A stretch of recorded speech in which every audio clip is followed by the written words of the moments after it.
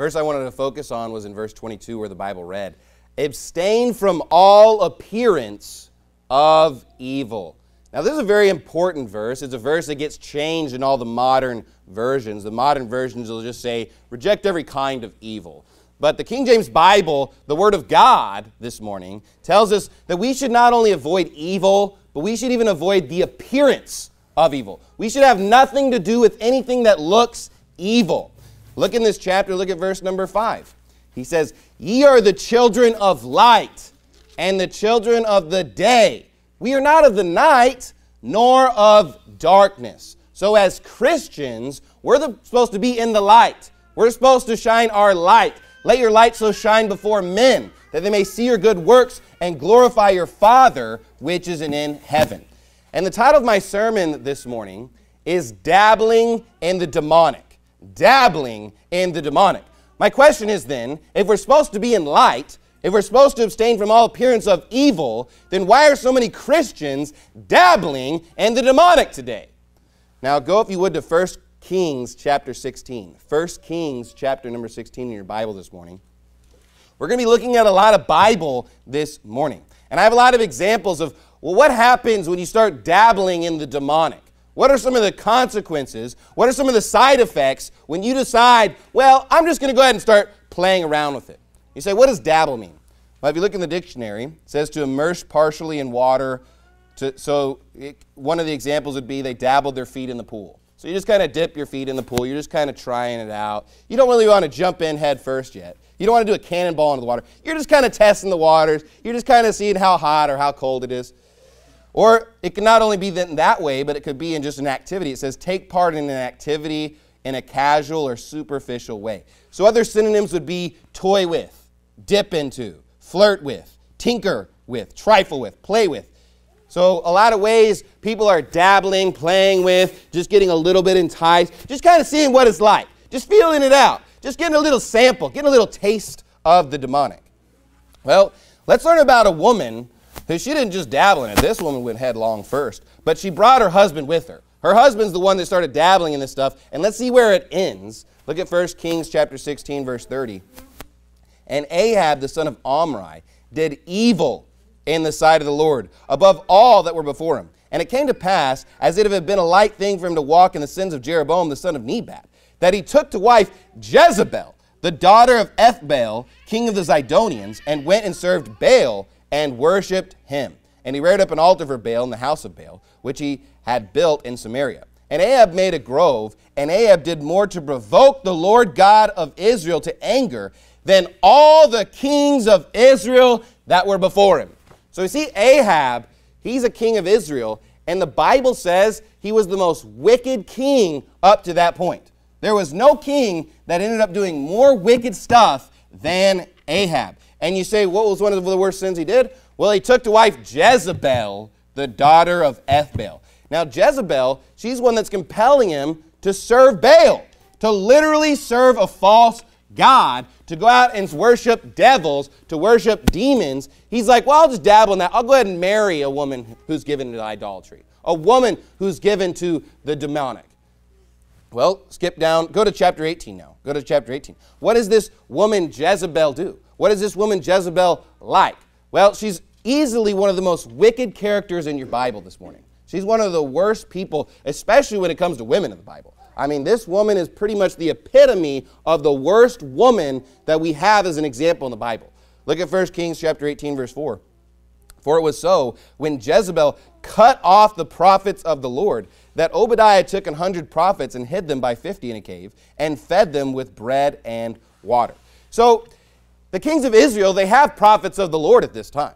But whenever he decides to marry this wicked woman, marry this woman given to a false religion, well, now she decides, you know what, we don't need these prophets of the Lord. Let's put them to death. Let's kill all the men of God. Let's get rid of them. We don't need anybody worshiping God anymore. Let's just bring in Baal more. So he just starts dabbling with this woman, and then all of a sudden what happens? She starts killing all of God's men. She starts putting to death. Obadiah, in fear of this, had to hide some of the prophets just so they wouldn't all die. Go to verse 17 now. Skip down.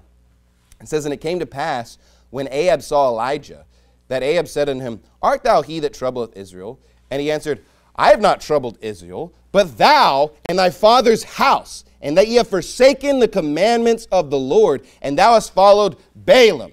Now therefore send, and gather to me all Israel unto Mount Carmel, and the prophets of Baal 450, and the prophets of the groves 400, which eat at Jezebel's table. So not only did Ahab marry this woman, not only is this woman bringing her religion into the nation, not only is she destroying God's religion, but now Ahab's worshiping Baal. I mean, the Bible's saying, hey, Ahab's the one that's forsaken the commandments of the Lord. Now he's following Baal. And look at how many false prophets they're surrounding themselves with. They've got 850 false prophets eating with them day and night. And look, that evil is going to corrupt you. That evil is going to do all kinds of damage and wickedness to you when you're surrounding yourself. And notice they're also called the prophets of the groves. When you study your Bible, groves is always associated with that which is demonic, the occult, darkness, evil. You say, why? Well, a grove is where they can go hide. They go into the shade of the trees. They go into the groves at night. They go where they can do all their stuff in secret. And darkness, where there's not any light, where there's not any day. They don't want their deeds to be known of men. They don't want people to know what they're doing in secret. That's what the demonic is like.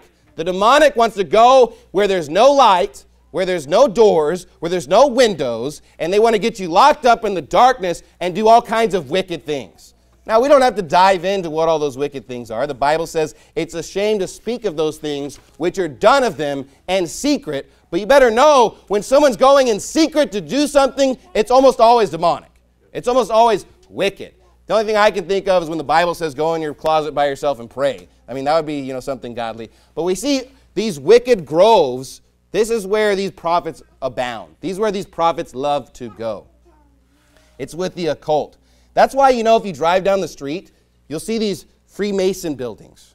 They say it's like triangle or whatever. They have the eye, and they call themselves Masons, or they have like the compass upside down. It has all these symbols. If you ever notice a Freemason building, they never have windows. Never. Every single time you drive by one of these buildings, they're always just, either they're boarded up or the windows just don't exist. Now, what kind of buildings don't have windows today?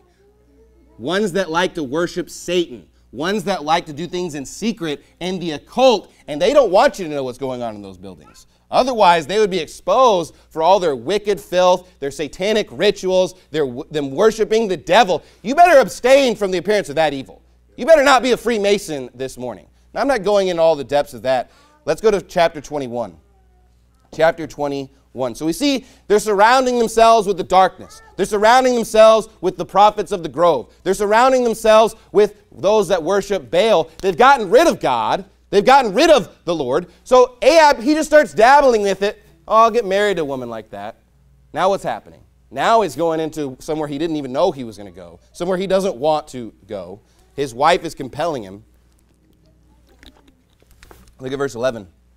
And the men of his city, even the elders and the nobles who were the inhabitants in his city, did as Jezebel had sent unto them, and as it is written in the letters which she had sent unto them. They proclaimed a fast and set Naboth on high among the people.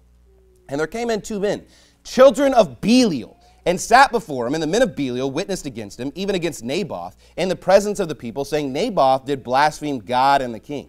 Then they carried him forth out of the city and stoned him with stones that he died.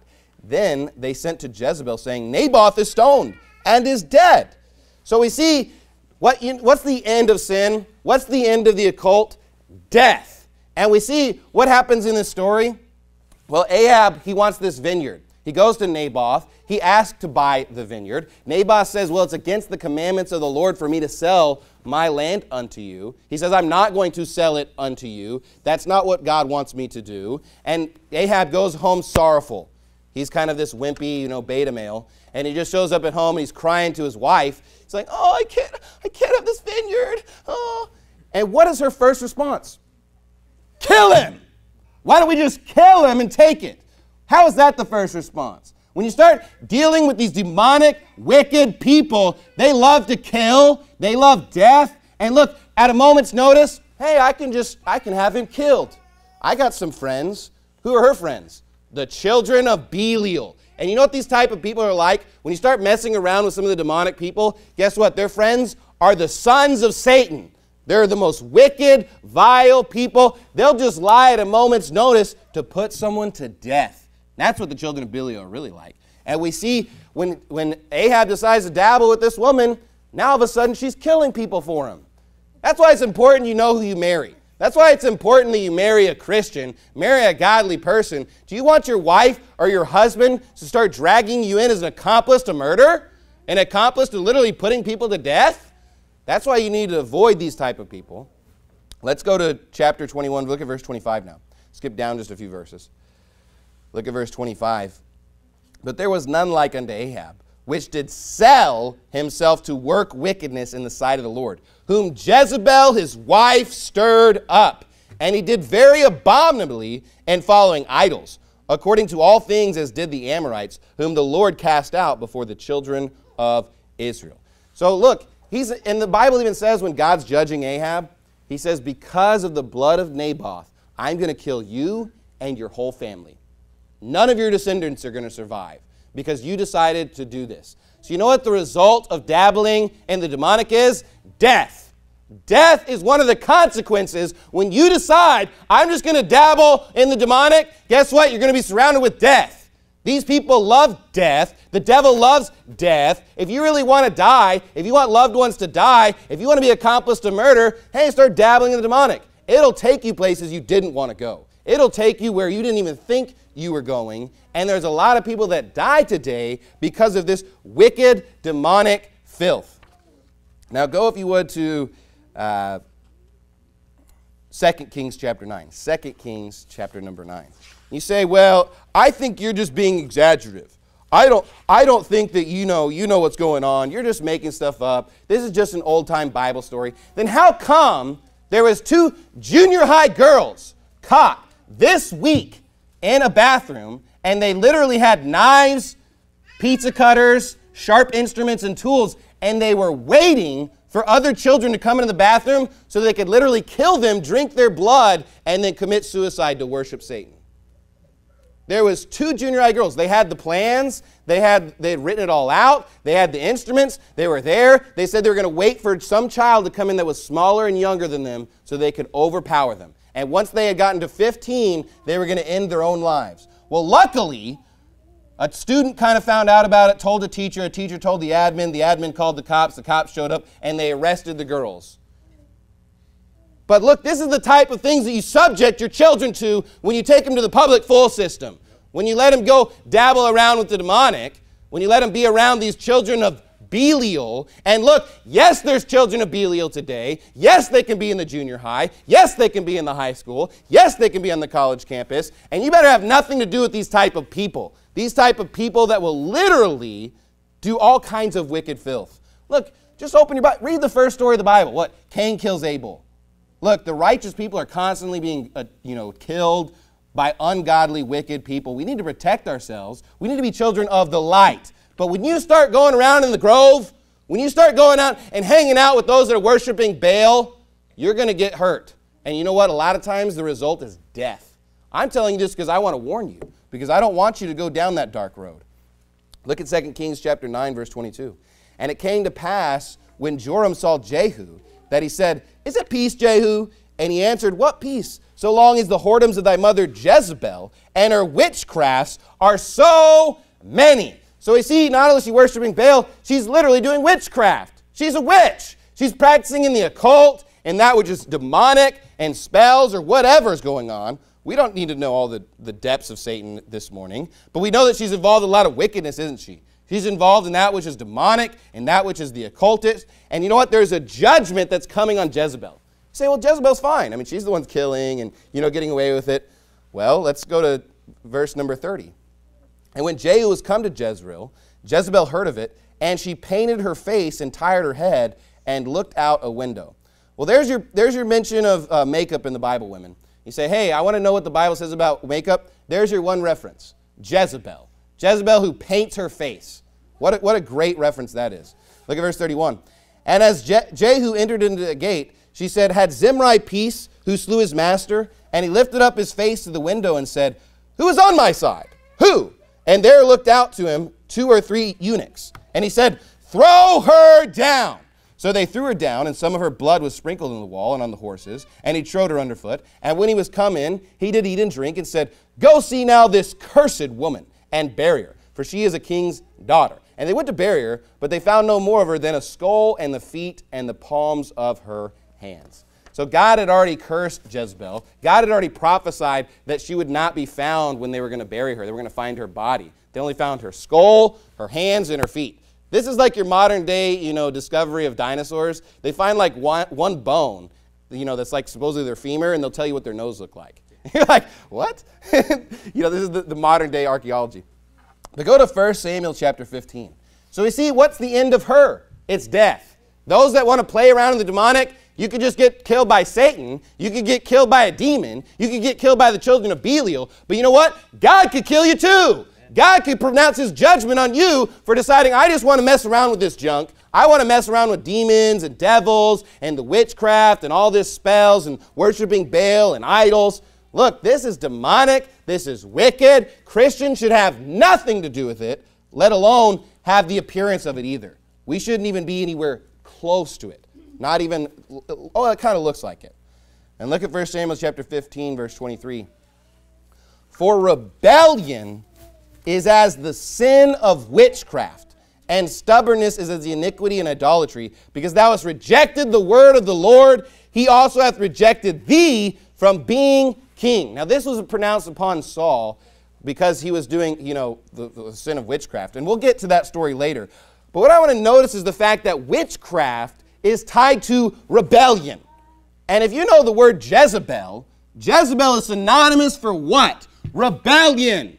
That's not a name that people like to name their daughter this morning. Now, some people have that name, but it's always associated with that which is morally unrestrained. A woman that's given to rebellion, that is not godly, that does not love the Lord. She's always wanting to go against whatever she's, being subject to. Whether it's, her parents' authority, whether that's the authority of the world, of the state, whether that's the authority of God's word, she doesn't want to do it. She wants to go her own way. She wants to do her own thing. The form of, feminism comes from this Jezebel. And you know what? This is why people dabble in the demonic. They've got a Jezebel spirit. They've got the spirit of rebellion upon them, and they want to just go against the commandments of God. They just want to go against the commandments of the Lord, because the commandments of the Lord are clear this morning. There's not any shady area. It's not a questionable doctrine. It's not something there's a little bit of scripture on. Look, we're going to look at all kinds of scripture. So the person that decides to dabble in this, they've got a little bit too much Jezebel in their heart. They've got a little bit too much rebellion in their heart. And when you start worshiping the devil, you're going to be surrounded with death. So go to 2 Chronicles chapter 33. You want to dabble in the demonic? Well, prepare to be surrounded with death. Death is not something that I want. That's not something I want my family to be involved with. Let's learn about another guy. He didn't learn any better. This guy's a king of Judah. In 2 Chronicles 33, look at verse 1, Manasseh was 12 years old when he began to reign, and he reigned 5 years in Jerusalem, but did that which was evil in the sight of the Lord, like unto the abominations of the heathen, whom the Lord had cast out before the children of Israel. For he built again the high places which Hezekiah his father had broken down, and he reared up altars for Baalim and made groves, and worshipped all the host of heaven, and served them. Also he built altars in the house of the Lord, whereof the Lord had said, In Jerusalem shall be my name forever. And he built altars for all the host of heaven in the two courts of the house of the Lord, and he caused his children to pass through the fire in the valley of the son of Hinnom. Also he observed times, and used enchantments, and used witchcraft, and dealt with a familiar spirit, and with wizards. He wrought much evil in the sight of the Lord, to provoke him to anger. And he set a carved image, the idol which he had made in the house of God, and of God had said to David and to Solomon his son, In this house and in Jerusalem, which I have chosen before all the tribes of Israel, will I put my name forever. Neither will I any more remove the foot of Israel from out of the land, which I have appointed for your fathers, so that they will take heed to do all that I have commanded them, according to the whole law and the statutes and the ordinances by the hand of Moses. So Manasseh made Judah and the inhabitants of Jerusalem to err, and to do worse than the heathen, whom the Lord had destroyed before the children of Israel. So now Manasseh, he's not just dabbling. This guy, what did he not do? I mean, he's worshiping the host of heaven. He's observing times. He's using enchantments. He's doing witchcraft. He's dealing with familiar spirits. He's doing the wizards. I mean, this guy wants to try it all. He wants to dabble in every single area. And not only is he affecting himself, he causes all of Judah to also go after these same things. When you decide to dabble in the demonic, you're going to embolden others to do it as well. If you're the man of the house, you're going to embolden your wife and your children to do that which is demonic. You're going to influence your friends, your neighbors, your other family members, your extended family, your cousins, your uncles, your aunts, your grandparents, your grandchildren, your nieces, your nephews. There's so many people that when you decide, hey, I'm going to go out and seek this wicked stuff, I'm going to start dabbling in the demonic, you're going to have a bad influence on other people. And Manasseh, the sins of Manasseh are so great that even then they have righteous kings in the future, God's like, well, I'll delay judgment, but there's no way judgment is not coming because of the sins of Manasseh. He actually literally was offering his children in sacrifice to Moloch by the fire. That's abortion. He's taking his babies and he's killing them to false gods. And you know what? A lot of these abortion doctors, they like to hang out in the groves. They like to worship Satan. They like to do that which is demonic and evil and wicked, because only those type of people can murder a live baby, can rip apart a live baby. They're wicked as hell. If you have a friend that's an abortion doctor, don't hang out with that friend. He shouldn't be your friend. You shouldn't be hanging out with these type of people, these wicked, evil, ungodly type of wicked filth. Now go to Deuteronomy chapter 18. Say, yeah, but Manasseh, he was dealing with the good wizards. You don't get it, Pastor Shelley. He was hanging out with the white wizards, the ones that are the good ones and the clean ones and the nice ones. They're out for the good of the people. They're helping. They're like a superhero. These superhero wizards and witches, and that's so popular today. There's so much, movies and television and all this kind of stuff, and they try to paint this idea that there's these good witches and these bad witches and these good wizards. According to the Bible, it's all demonic. It's all wicked. There's no such thing as a good witch. There's no such thing as a good wizard. It's all evil. Look at Deuteronomy 18, verse 9. When thou art come into the land which the Lord thy God giveth thee, thou shalt not learn to do after the abominations of those nations. There shall not be found among you anyone that maketh his son or his daughter to pass through the fire. Now look, he keeps bringing up the fact that, guess what's tied to all this demonic worship?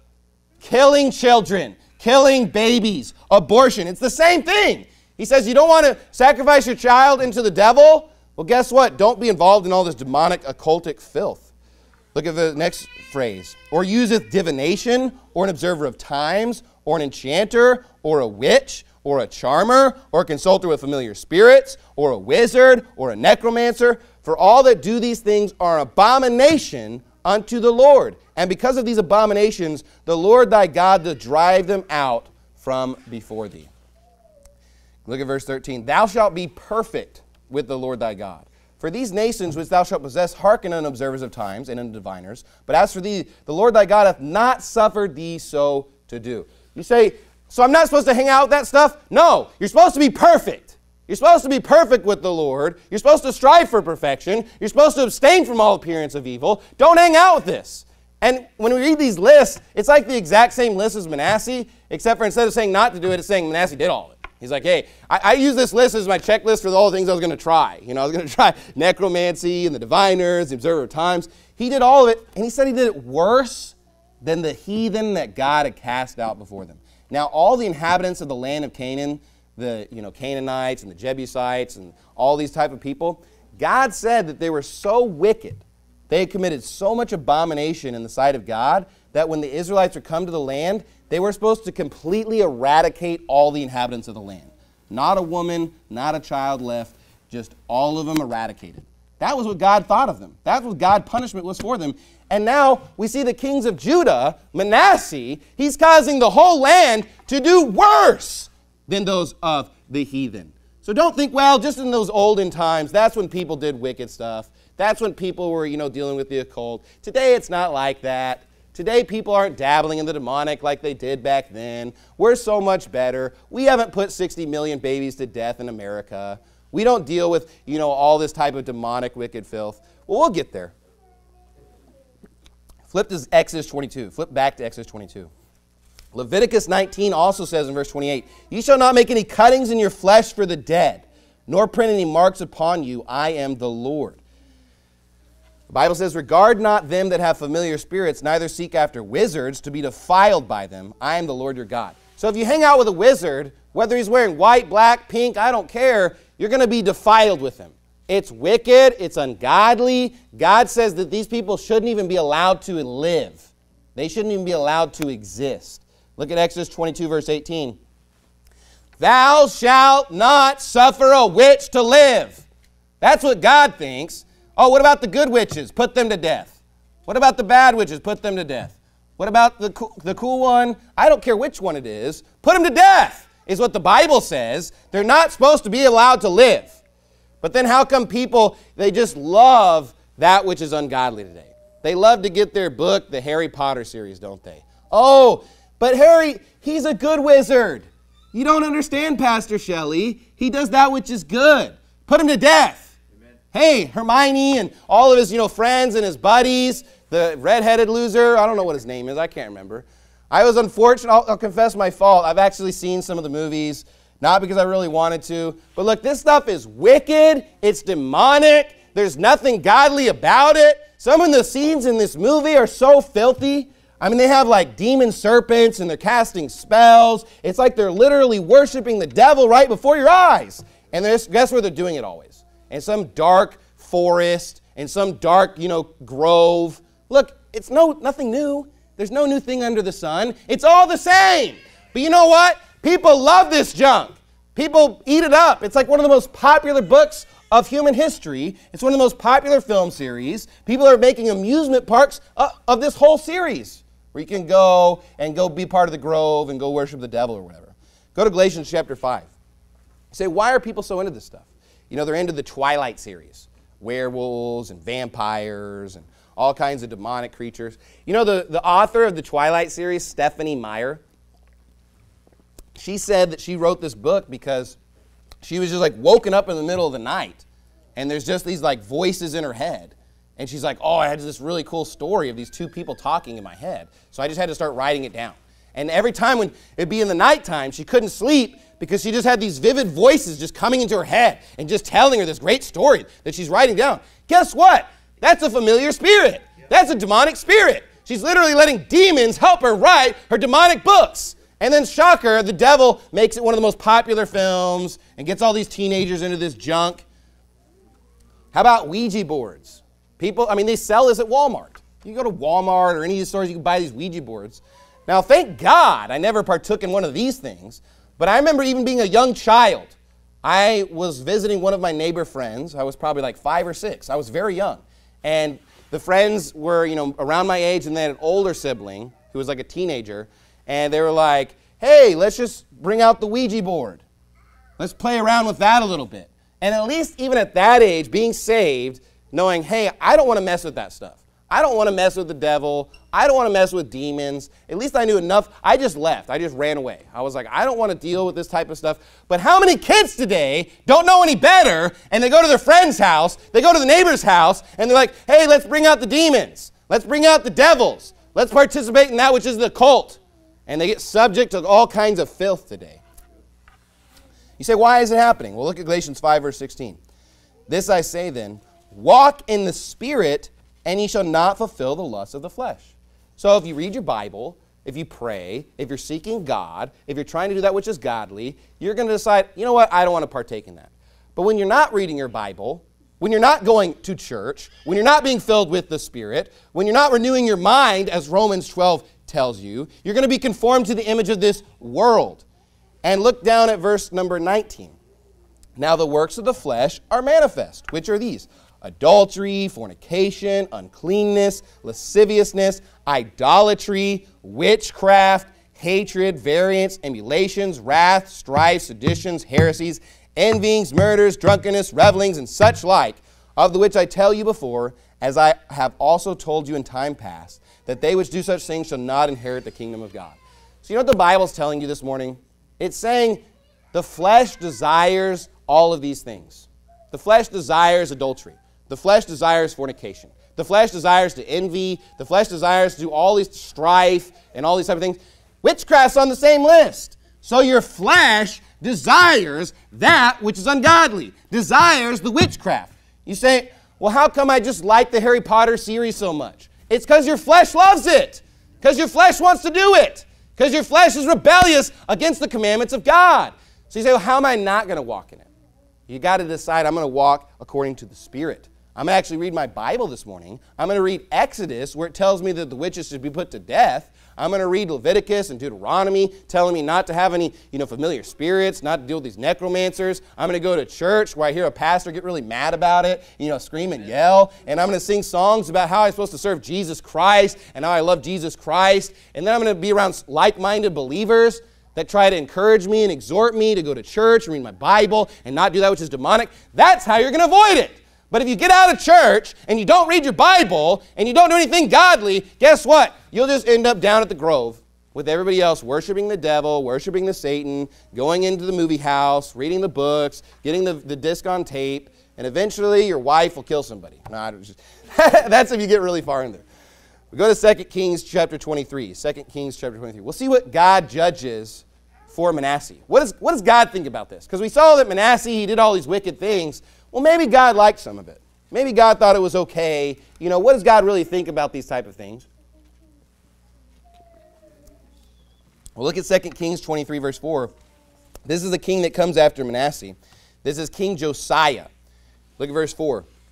And the king commanded Hilkiah the high priest and the priests of the second order and the keepers of the door to bring forth out of the temple of the Lord all the vessels that were made for Baal and for the grove and for all the hosts of heaven. And he burned them without Jerusalem in the fields of Kidron, and carry the ashes of them unto Bethel. And he put down the idolatrous priests. That's your Catholics today. That's your Catholic priest there. He put down the idolatrous priests, whom the kings of Judah had ordained to burn incense in the high places in the cities of Judah, and in the places round about Jerusalem. Them also he burned incense unto Baal, to the sun, and to the moon, and to the planets, and to all the host of heaven. And he brought out the grove from the house of the Lord without Jerusalem unto the brook Kidron, and burnt it at the brook Kidron, and stamped it small to powder, and cast the powder thereof upon the graves of the children of the people. And he brake down the houses of the Sodomites that were by the house of the Lord, where the woman wove hangings for the grove. And he brought all the priests out of the cities of Judah and defiled the high places where the priests had burned incense, from Geba to Beersheba, to break down the high places of the gates that were in the entering in of the gate of Joshua, the governor of the city, which were on the man's left hand at the gate of the city. So what happens? Well, Josiah decides, I'm going to get rid of all of this filth. All of the groves, all of the statues, all of the idolatry. I'm going to even put all their priests to death. That's what should really be happening. Putting all these wicked, idolatrous priests like the Catholics to death. But not only that, look who's also hanging out in the grove. The houses of the Sodomites. You start dealing with these demonic spirits, guess what? The sons of Belial are going to be there today. The Sodomites are going to be there today. Why? Because they're ungodly. They hate God. They don't want to have anything to do with God, and they love death. They're filled with all unrighteousness and wickedness and filth. And look, guess what God thinks? Break down their house. Get everything that has to do with them, just burn it. Just get rid of it.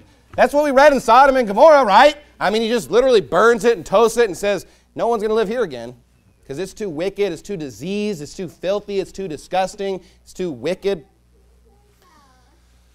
So if God thinks all this is so wicked, I mean, I have plenty more Bibles so far, but I mean, at this point, I feel like I've made a pretty compelling case. So here's my question. If it's so wicked, if God thinks all this is so wicked, then why are so many people celebrating on Wednesday Halloween?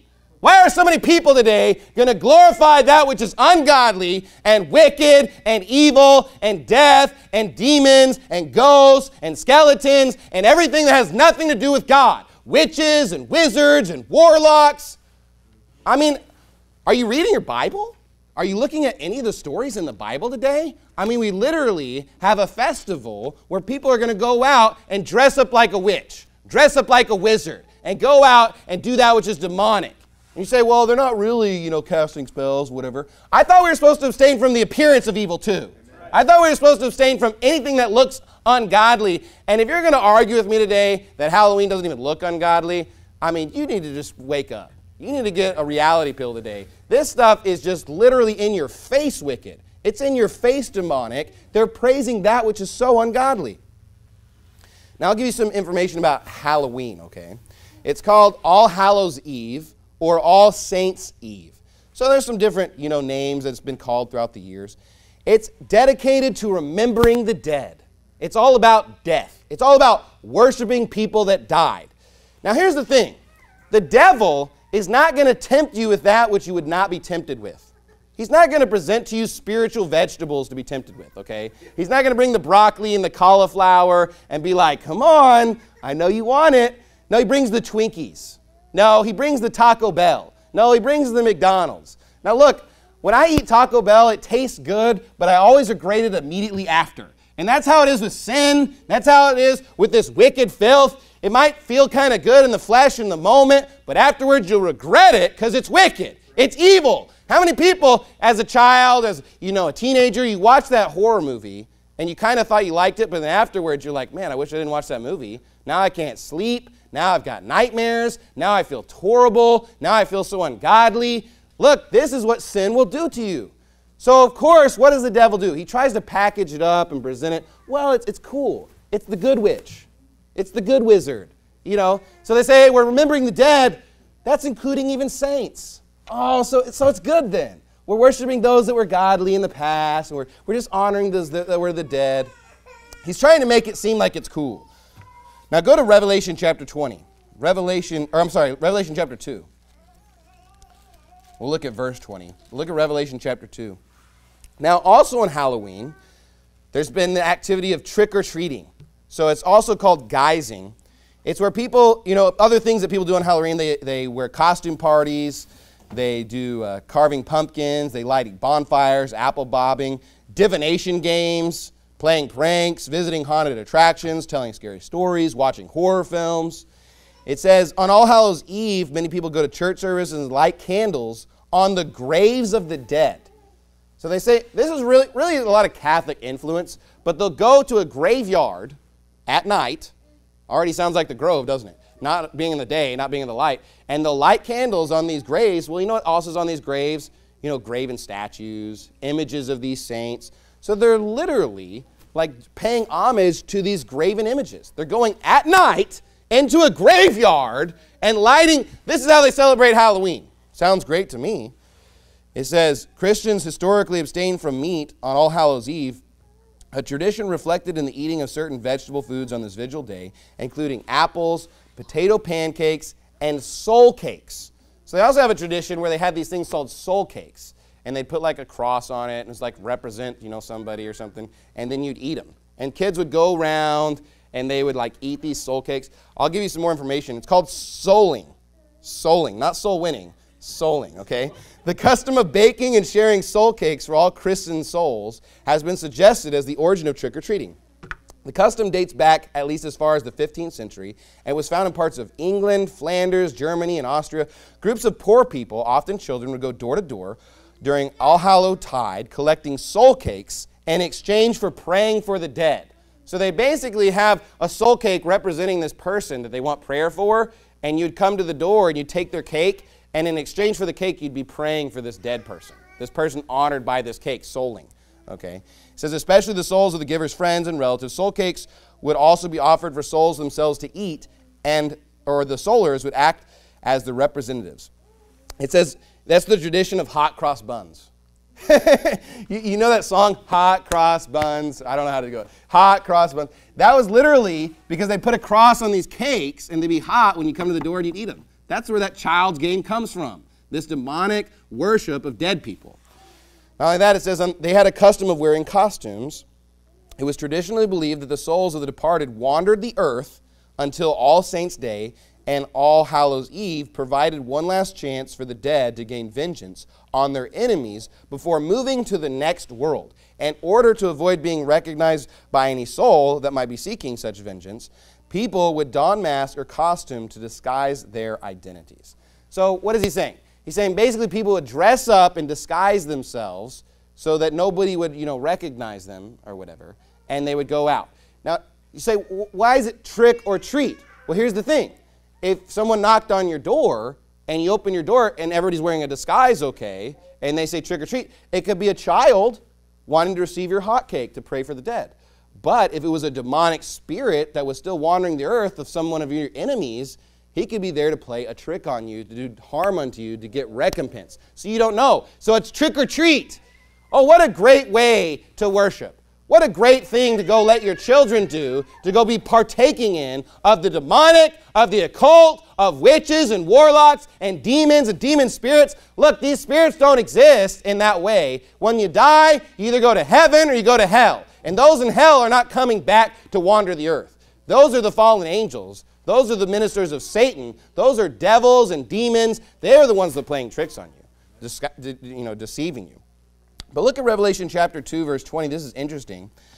Notwithstanding, I have a few things against thee, because thou sufferest that woman Jezebel, which calleth herself a prophetess, to teach and to seduce my servants to commit fornication and to eat things sacrificed unto idols. Now here's the thing. There's that Jezebel spirit again, huh? And guess what people like to do on Halloween? They like to dress up like a whore in their little whore outfit and go to all these parties and commit all kinds of fornication. And guess what they also like to do? They like to eat these hot cakes, which are offered in sacrifice unto these idols. They're literally offering them unto idols of these graven images of their friends. There's no new thing under the sun. That same Jezebel spirit in Revelation 2 is alive and well today when people like to go out and do the same things. They keep worshiping devils and demons and committing fornication and doing that which is ungodly and wicked. Any woman's costume on Halloween, it's always a whorish outfit. Every single time. Take it to the bank. They all want to dress like a hoochie mama and a wicked person, and they all like to commit fornication. It's a big night of fornication in the college scene, in the high school scene. Hopefully it's not super prevalent in junior high, but you never know these days. Keeps getting worse. Go to 1 Corinthians chapter 10. 1 Corinthians chapter number 10. You say, well, again, you don't get it, Pastor Shelley. They're offering these things unto their loved ones. Even though there's a statue there, it's just that loved person. It's their relative. They're not worshiping it to devils. They're not worshiping it to demons. Look at verse 19. What say I then? That the idol is anything, or that which is offered in sacrifice to idols is anything? So he says, look, I realize that this statue is literally just, rock. It's just granite. It's just limestone. It's just some, inanimate object. There's nothing really going on there. But he says in a physical sense. But he says, guess what? There's a spiritual sense too. Let's keep reading verse 20. But I say that the things which the Gentiles sacrifice, they sacrifice to devils and not to God, and I would not that you should have fellowship with devils. So even though in the physical realm, we understand when they have that stupid image, that stupid graven image, whether it be wood or stone or whatever of man's device, and they're worshiping it in a physical sense, it's nothing. It's just stupid. It's just pagan. But in a spiritual sense, they're literally worshiping a devil. They're literally worshiping a demon that's associated with that graven image. That's what they're doing. And they're literally eating meat sacrificed unto idols. A lot of times the word meat is just used to represent food. So your soul cakes still qualifies as your meat sacrificed unto idols. Now for sake of time, I'm going to skip a few things in my sermon, but go if you would to Matthew chapter number 6. Matthew chapter number 6. So what about hallow? Hallow means to consecrate something. It means to separate it. It means to be holy. And God, He tells us, certain things that we should hallow, certain things that are hallowed. In the Old Testament law, all the instruments of God, all the sacrifices and the things that they were performing in the house of God, He was saying these things are hallowed. So someone that was not clean, someone that had not gone through all of the commandments of God was not allowed to touch them. Because if they were to touch them with defiled hands, they would die. God would literally kill them for touching these things because they're separate. They're holy. They're considered righteous, so they're hallowing them. They have respect unto them. But what are these people doing on Halloween? They're having respect unto the dead, unto that which is death and demonic and wicked. That's not what we should be hallowing. We should be hallowing things that are godly of God. I'll give you a couple examples. You don't have to turn there. From Exodus 20, it says, "For in 6 days the Lord made heaven and earth, the sea, and all that in them is, and rested the seventh day. Wherefore the Lord blessed the Sabbath day and hallowed it." So according to God, the Sabbath day was to be hallowed. They were not to perform any work on the seventh day. They were supposed to have a complete day of rest to make that day holy. Why? Because it represented salvation. It represented the fact that we enter into God's rest, which is the Lord Jesus Christ. The Lord Jesus Christ is our Sabbath that we enter into. So they were making it holy. That's a holy thing. That's a righteous thing. The forgiveness of sins to all people. That if you just believe in Him, if you just receive His free gift, if you just put your faith in Him, He gives you the free gift of eternal life. There's nothing you can do to go to hell. You've just entered into His rest. And it's rest. We rest from our works to go to heaven. We know I don't have to do anything to go to heaven, but just rest on Christ. I just rest on the fact that He died on the cross for my sins, that He was buried, and He rose again, and it's rest because I'm ceased from my works. That's why work salvation is so ridiculous. It's so stupid because they're like, well, if you're saved, you'll have the works. No, if you're saved, you'll have the rest. If you're saved, you'll realize, I don't care what I do, I'm going to heaven.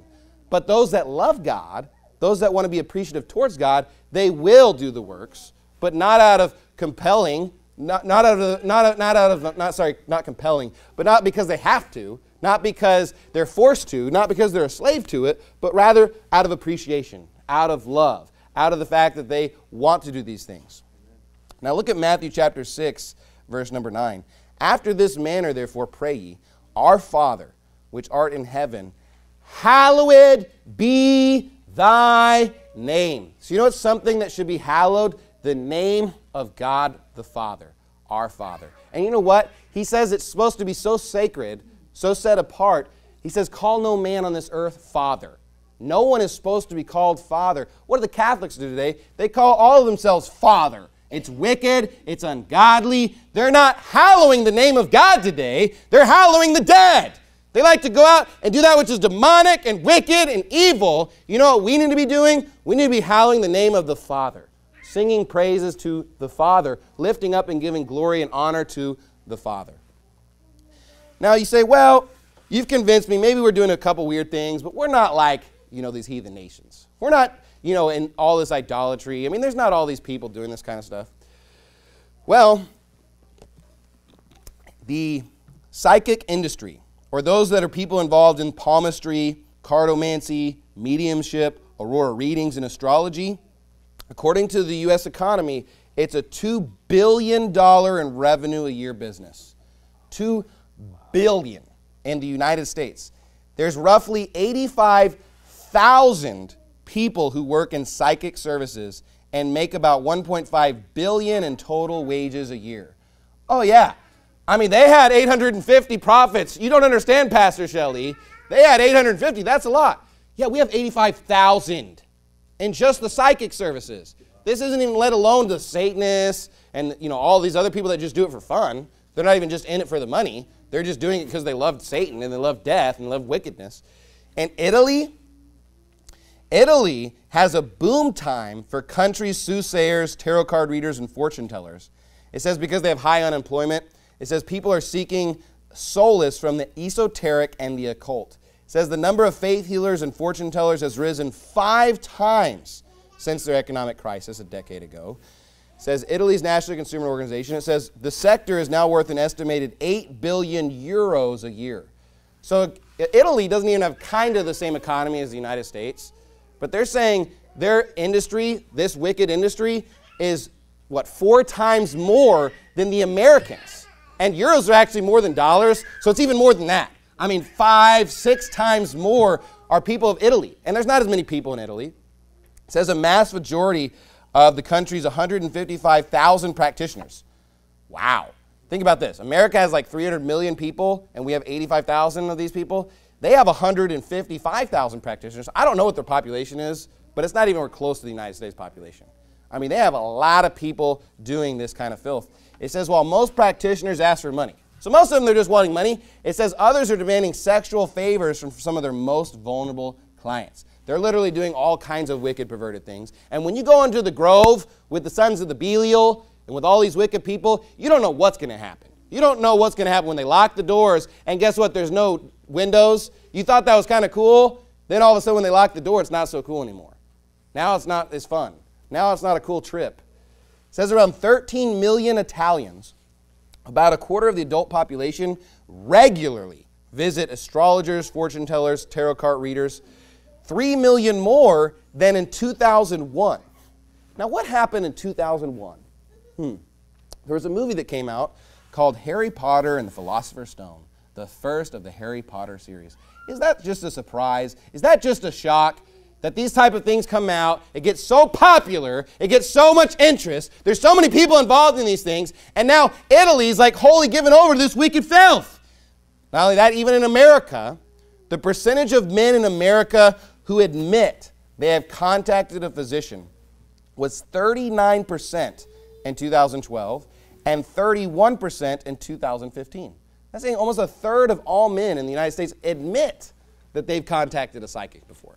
Not only that, of women, it says women 69% in 2012 and 71% in 2015. So if you're a woman, you've never contacted a psychic in America, you're rare. you're a rare person, apparently. And these are the ones that admit it. These are the ones that are, we don't even know how many people have really done it. 71%? Talk about a whole country given over to this wicked filth, this wicked abomination. Their industries are palmistry, cartomancy, mediumship, aurora reading, astrology, lithomancy, numerology, psychometry. I mean, there's all kinds of this stuff. And you go to any major city, you drive down, you'll see the palm readers, and you'll see the tarot card readers. And you go to a literally wicked city like Vegas, this stuff abounds. You go to the New Orleans, it's everywhere. I went to Albuquerque, it seemed like we went into this one area and it was just like a demon worshiping area. It was just like tarot card reader everywhere, palmist, synagogue of Satan. It was just all the sons of Belial were everywhere. So go to Mark chapter 7. So what are some of the consequences of doing this? Well, if you start dabbling with the demonic, death. Not only that, you can lead to much evil. So not only can you just have death, you can have much evil. We saw with Manasseh, he did much evil. He wrought much evil on those of Judea, of those inhabitants of Jerusalem. You see, in your life, you can bring much evil to the Lord. Every time God sees you doing this, he says, that's evil. That's wicked. I don't like it. It's ungodly. You're not supposed to hang out with those type of things. You're not supposed to be doing these type of things. And when you start dabbling with it, God's saying, you're getting a lot of wicked stuff, buddy. You're getting a lot of evil. You're performing much evil. Now, if you're unsaved, we're going to compare two things. If you're unsaved, there's a big consequence to this. And if you're saved, there's a different kind of consequence. If you're unsaved today and you start dabbling in the demonic, you can become demon-possessed. You can be literally controlled by demonic forces. Look at Mark chapter 7, verse 26. And the woman was a Greek, a Syrophoenician by nation, and she brought him that he would cast forth the devil out of her daughter. But Jesus said unto her, let the children first be filled, for it is not meet to take the children's bread and cast it into the dogs. And she answered and said unto him, yes, Lord, yet the dogs under the table eat of the children's crumbs. And he said unto her, for this saying, go thy way, the devil is gone out of thy daughter. Look, if you don't want your children to be literally possessed with demons, you better stay as far away from this junk as possible. And parents who have children who are not saved, and even if they were saved, and they just let their kids play with these Ouija boards, let their kids watch all this demonic filth on the TV and the movies, and they get the Harry Potter book, and they start trying to perform the spells in these books. Look, it happens all the time. That's why kids get involved in all this junk and all this filth and all these spells and all these witchcraft and all these demonic sayings. They could literally be inhabited by a demon. And this woman, she doesn't like it. She doesn't like that her daughter is literally possessed by a demon. People that are possessed by a demon, what do? They cut themselves. They hang out at the graveyard. They get the dark hair. They get the emo hair. They like to listen to satanic music. They like to just say weird things. They're not controlled. They throw themselves in the fire. They're always very suicidal. And if you went to public school, I went to public school, there's these people going around in your school. They're dressed in all black. They hate everything that's godly. They love darkness. They love to listen to wicked music. They love to cut themselves. These people are most likely possessed. These people are most likely possessed with devils and with demons. They like to hang out in the tombs. Go to Proverbs chapter 8. Proverbs chapter number 8. Like those two girls that were hiding in that bathroom. Oh, I want my daughters to hang out with them, be friends with them. And look, if you let your children bring home one of these kids, you better say never hang out with them again. I'm not against you hanging out with friends or letting your kids hang out with friends, but if they're into this occultic junk, if they're into this devil-worshiping junk, do you want your kid to be possessed with the devil? Now look, obviously if you're saved this morning, if you've actually believed on the Lord Jesus Christ, you have the indwelling of the Holy Ghost. You can't have a devil inside you. You can't have a demon inside you. That doesn't mean you can't still be tormented by devils. That doesn't mean you can't still be influenced by the devil. We see saved people influenced by the devil. But you couldn't be literally possessed, meaning he's controlling you. But those that are unsaved, the devil can come and literally be controlling them. They don't even know what they're doing. Look at Proverbs 8, verse 36. But he that sinneth against me wrongeth his own soul. All they that hate me love death. The ones that hate God, they love death. They're obsessed with death. They want to kill themselves. They want to kill people that are around them.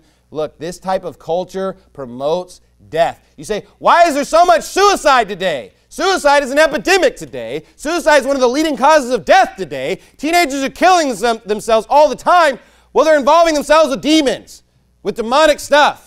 There's going to be all this Halloween filth on Wednesday, and guess what? People are going to be influenced to want to kill themselves because of this, to kill others because of this demonic filth. And we as a church, as God's people, should be out there shining light so that other people won't be affected by this junk, won't be affected by this demonic activity. Go to Mark chapter number 5. We'll learn from another guy. Mark chapter number 5. Look, the church is supposed to be a place that we come and we worship the Lord, but when we go out of this place, we should be light. And we should shine the light on the darkness, and the darkness, it runs from the light. It hates the light. It doesn't want to have anything to do with the light. But why do Christians, no, you know what Christians want to do? Let's go put on the mask too.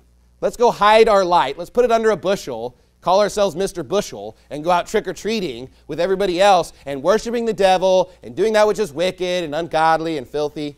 Look at Mark 5, verse 1. And they came over unto the other side of the sea into the country of the Gadarenes. And when he was come out of the ship, immediately there met him out of the tombs a man with an unclean spirit, who had his dwelling among the tombs, and no man could bind him, no, not with chains, because that he had been often bound with fetters and chains, and the chains had been plucked asunder by him, and the fetters broken in pieces. Neither could any man tame him.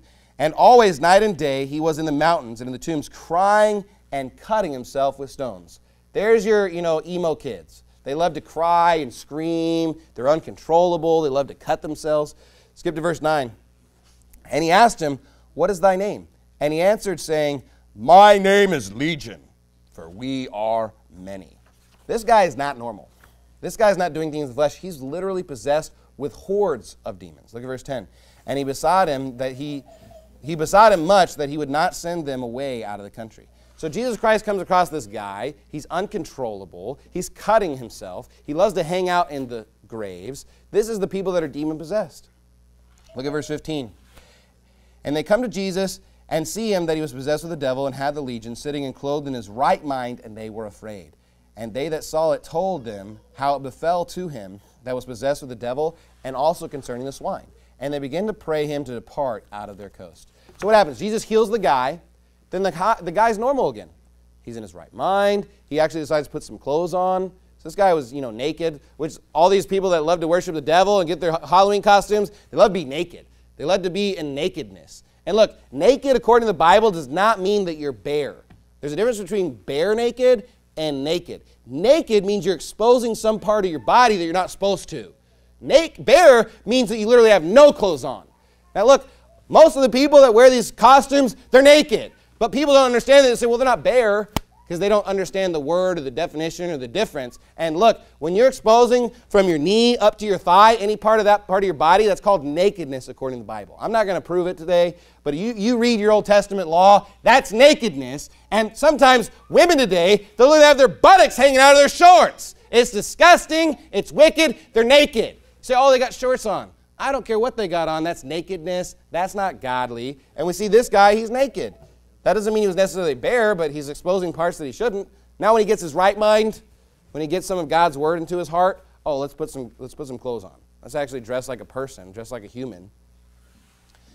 So we see that what happens after this, though? Did the people rejoice?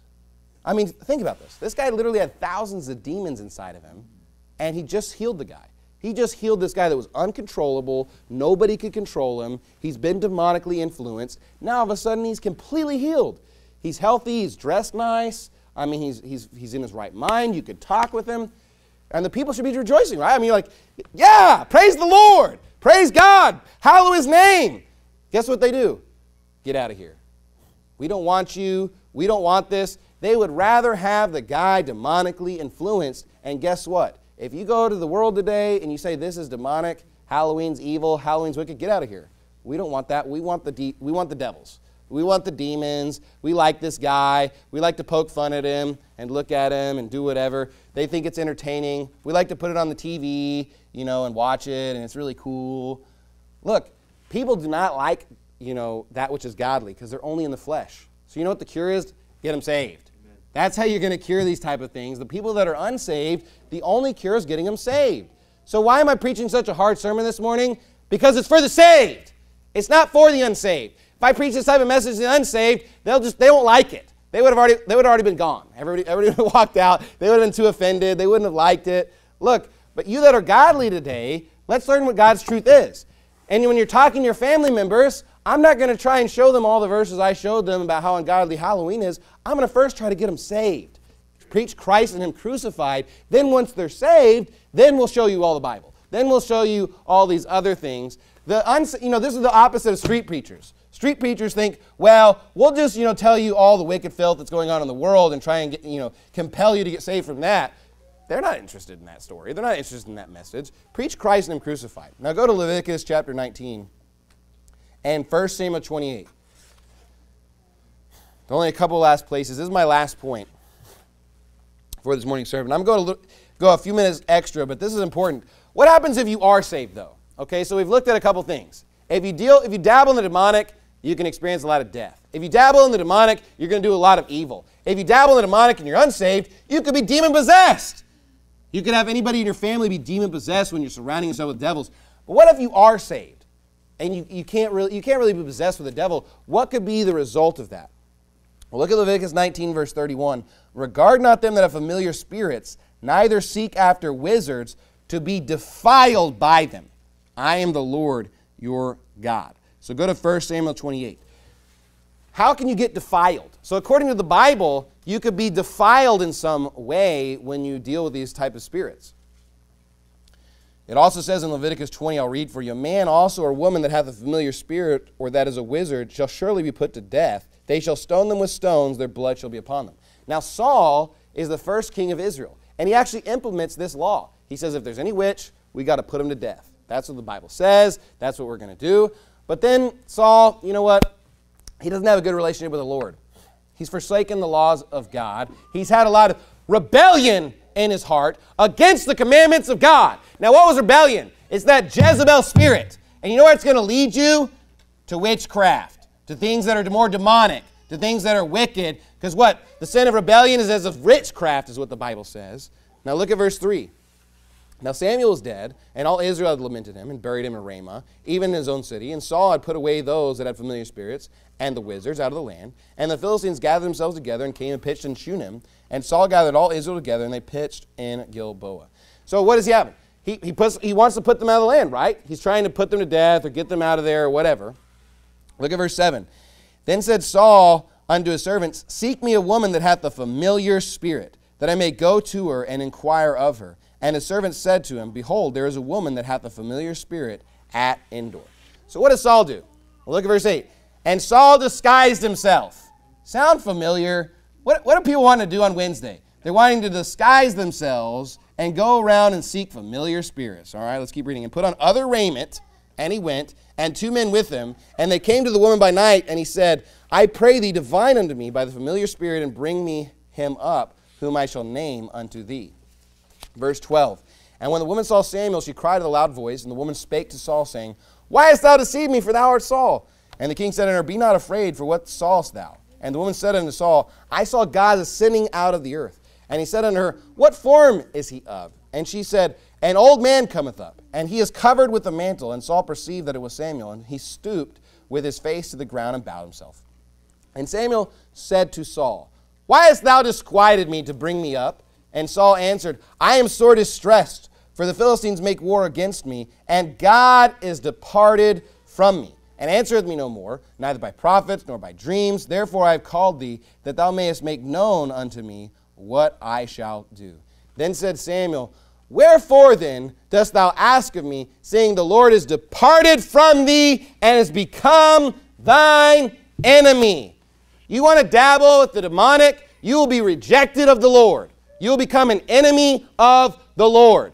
You say, I thought I was saved. You are saved. But you know what? You can still be an enemy with him on this in the flesh. If you decide to just go do that which is ungodly, to be of the world, you can have enmity with God. You can be an enemy of God. Now we know Saul's saved because he's going to go be with the Lord. He's going to end up dying in this battle the next day, end up killing himself, and he's going to go be with the Lord. But while he's in the flesh right now, he's been completely rejected of God because of his rebellion, because of that Jezebel spirit in his heart. Now he's going to seek witches and warlocks and wizards. If you decide to dabble in the demonic, to be rebellious against God's word, he can say while you're still alive on this earth, I've rejected you. I don't want anything to do with you.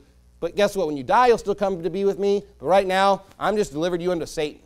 I'm delivered you unto the devil. Go be with the devil.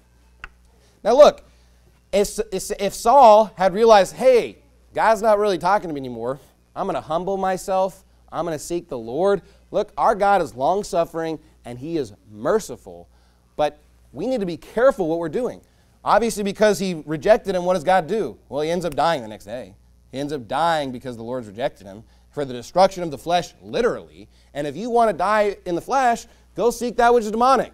It'll happen real quick. You'll find Jezebel and Ahab and Manasseh and all these demonic people that are literally possessed with demons. You'll go find those junior high girls in the bathroom, and guess what? They want to kill you and drink your blood and put you to death, because the Bible says, all they that hate me love death. They're surrounded with death, and they do all kinds of wicked stuff in the groves, and you say, oh, I think Halloween's fun. It's about candy. Look, I can give my kids candy whenever I want. And look, there's nothing wrong with dressing up. I mean, it's fun. Hey, dress up like a cowboy, dress up like a fireman. That's not what's wicked about Halloween, but it's the hallowing of the dead. It's the hallowing of that which is wicked, and we're supposed to abstain from all appearance of evil. That's why I don't have anything to do with it. That's why on Wednesday, or anytime there's Halloween, our church is going to have an alternative activity. You say, what is it like? Is it like Halloween? Zero. No costumes, no dressing up. We're not doing trick-or-treating. What do the Christians like to do? Trunk-or-treating, where you still dress up like a devil and a witch and a demon and come to church and do it. How's that any better? That's not any better. That's just pretending to be like the world. Go to 2 Corinthians 6, the last place I'll have you turn. Look, I'm never going to celebrate Halloween, and Christians should have nothing to do with this wicked holiday. That which is ungodly, it's dabbling in the demonic. And look, the Bible's so crystal clear. There's so many verses. There's so many stories. There's so many examples. There's so many consequences. Look at 2 Corinthians 6, verse 14. Be ye not unequally yoked together with unbelievers. For what fellowship hath righteousness with unrighteousness? And what communion hath light with darkness? Remember where we started? You're the children of the light and of the day, not of the darkness. Keep reading, verse 15. And what concord hath Christ with Belial? Remember all those sons of Belial that we're reading about? They're hanging out in the groves. Why does Christ have anything to do with those type of people? Or what part hath he that believeth with an infidel? And what agreement hath the temple of God with idols? Hey, Catholics, what agreement does the temple of God have with idols? They're a temple of idols. They're not a temple of God. For ye are the temple of the living God, as God has said, I will dwell in them and walk in them, and I will be their God, and they shall be my people. Wherefore, come out from among them, and be ye separate, saith the Lord, and touch not the unclean thing. And I will receive you, and will be a father unto you, and you shall be my sons and daughters, saith the Lord Almighty. There's your mention for women, okay? People say, oh, you become a son of God. Well, you can be a daughter of God too. It tells you right here, you're a daughter of God when you believe on him. And look, that's what we should be. We should be separate. We should be holy. We should not touch the unclean thing. We should not deal with demons and devils and that which is wicked and ungodly. And you know what? I've even been in an independent, fundamental Baptist church where they have, for like Christmas, they'll have the graven images on the back table. They'll have, you know, the Mary statue and the Joseph statue and the camels and the 3 wise men. Look, there is no idols allowed in this church ever.